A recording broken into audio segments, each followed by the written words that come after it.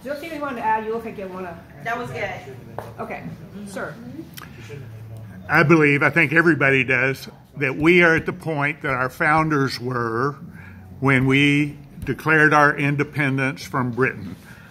They only had two laws. They didn't have any more. They had creation and the Bible. No human laws should be suffered to contradict these. Why are we not utilizing those? It brought the miracles to them. There was no way in Hades they were going to beat the baddest military on earth. And they did it with those two laws.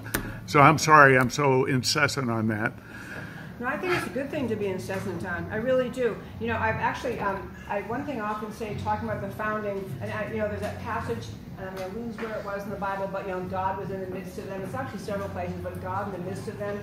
In the founding of our country, there's overwhelming evidence that what those people were thinking, it wasn't just, trying to think of what would be a really clever idea. They were trying to use with scriptural teachings, as well as kind of ancient philosopher thinking. They were trying to do, if you really can start a country from scratch and just make a new thing, what do we do? And I truly believe God's hand was in the middle of what they did, and that's how we ended up with the country we have. Because we had those founders willing to write those things down, pledge their lives, fortune, sacred honor, and as to where we are now, we are at lives, fortune, sacred honor, and place. Because what the left is doing right now, in terms of prosecuting people they don't agree with, they're using the power of the federal government to go after their political enemies, unheard of. We have January 6th prisoners, some of them still sitting there for over 2 years with no due process, not even a hearing yet. We used to mock countries who treated people like that, and now that's what we're doing. So we have a lot to do, but you're right, that if you take just those two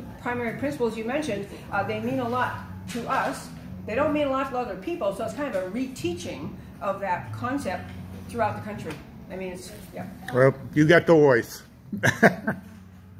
Jamie, what do you think are some